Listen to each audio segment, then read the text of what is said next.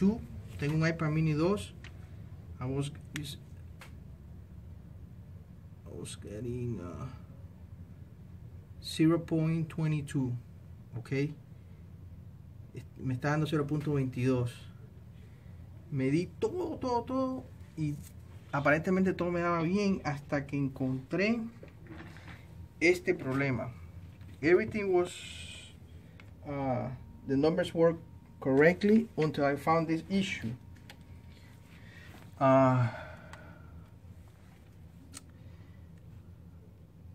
Okay, now, okay, you see, no, you see the crack there? There is a crack. Okay, ahí hay una rajadura. Hay una rajadura que va pasando completamente hacia acá. Y lo que está aquí arriba es el Nand. Ok, so después de haber medido todo el LCD, sabía que había un corto ahí por ese número, pero bueno, igual quería ver. Voy y después de esa rajadura, entonces ¿qué hago? Chequeo. Cerca de la rajadura están estos componentes aquí. Ok, these are the components near to the crack, and I found under this right here, I found under the Nand, I can see the crack right there, you know, right there. Pude ver la rajadura ahí mismo que va pasando por el Nand.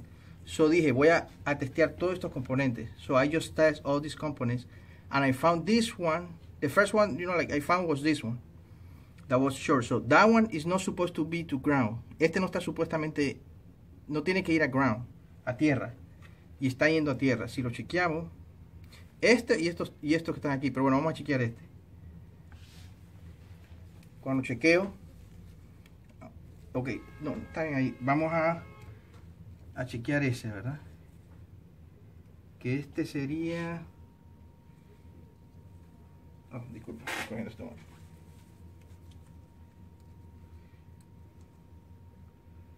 Este no debería estar yendo a tierra. Y está yéndose a tierra.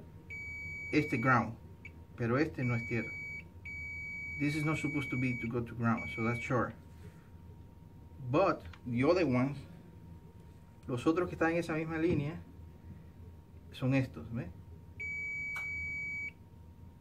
Short. Short. Short. So that crack, that means the Nand is short. So I have a short. All the line is short. Toda la línea está en corto. So aquí el problema, después de que veo eso, ¿qué pasa? Si ven, iPad mini 2 tiene un golpe el frame aquí. El bezel. You see it has it's bent. The iPad mini 2. So I just went to the other side of the board. What we have here, cuando voy al otro lado del board, que tenemos aquí, el Nand. En el lugar exacto donde está el crack. The same place that we have the crack. Ahí tenemos el golpe. Miren. So, aquí ¿qué pasó?